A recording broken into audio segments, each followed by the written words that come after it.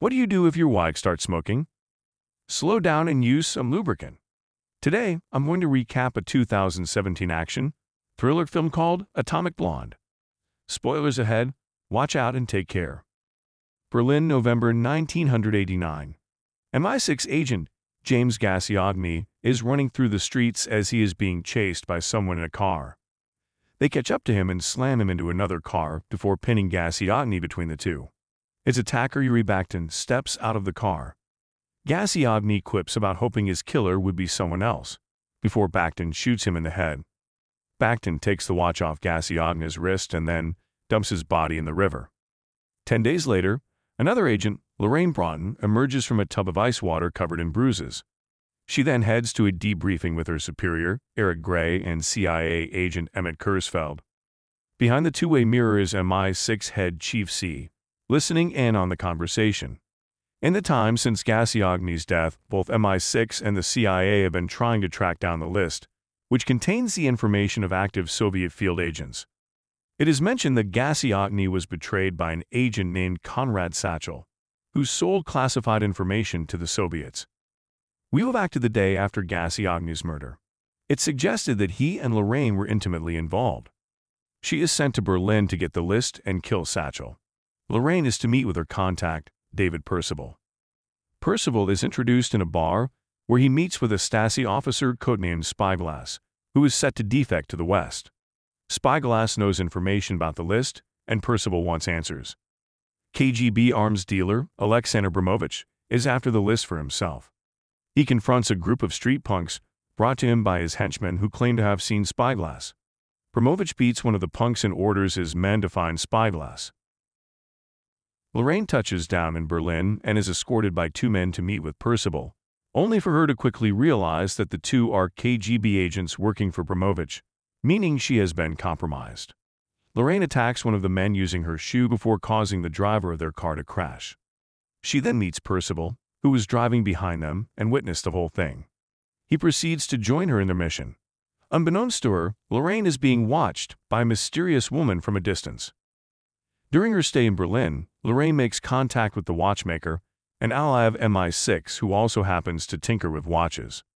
Lorraine goes to Gasiogny's apartment, where she finds photos of himself with Percival. Soon, police officers enter the building, forcing Lorraine to take them on.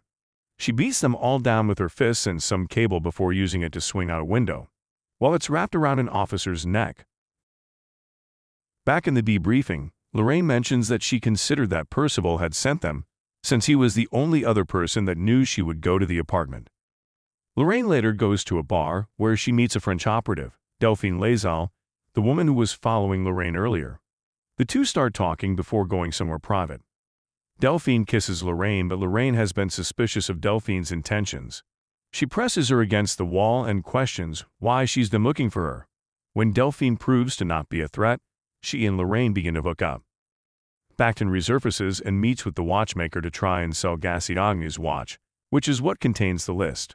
Baktin tries to approach Percival with the watch in hand, but Percival sticks an ice pick in Baktin's head and takes the list for himself. He inspects the watch himself and sees the names of all the agents. Percival tries to help Lorraine escort Spyglass to West Berlin. To Lorraine's surprise, Spyglass's wife and child have come along. They attempt to obscure Spyglass through the streets as KGB agents are scoping them out. Percival then turns and shoots Spyglass in the gut. Lorraine then takes him into an apartment complex to avoid being spotted.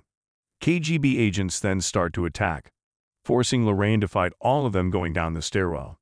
This carries out onto the streets as Lorraine tries to drive away with Spyglass, only to keep being found by agents. Lorraine's car falls into the river, and although she tries to save him, Spyglass perishes. Delphine gets in touch with Percival after learning his true motives.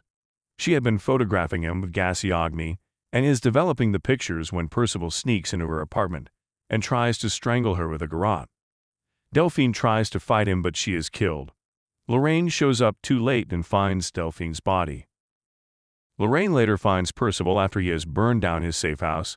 She shoots him once and determines he was Satchel. Percival declares his love for Berlin before Lorraine puts a bullet in his head. She then takes the list from him. We return to the present as Lorraine finishes the debriefing. She presents Gray and Kurzfeld with the photos of Percival and audio recordings to prove her as a traitor. When asked if she knows where the list is now, Lorraine denies it. Gray then closes the case. 3 days later, Lorraine goes to Paris and meets with Promovich under the guise of giving him the list. Promovich knows Lorraine is not who she says she is, and a bunch of his men begin to surround her. Lorraine pulls her gun out of an ice bucket and begins to unload on all the goons before leaving Promovich for last.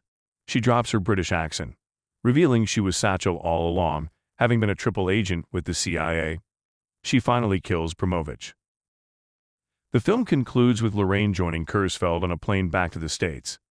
If you enjoyed this video, don't be shy, hit the like button, and if you disliked it, hit the dislike button twice just to be sure. You should watch the full movie. Thank you very much for watching.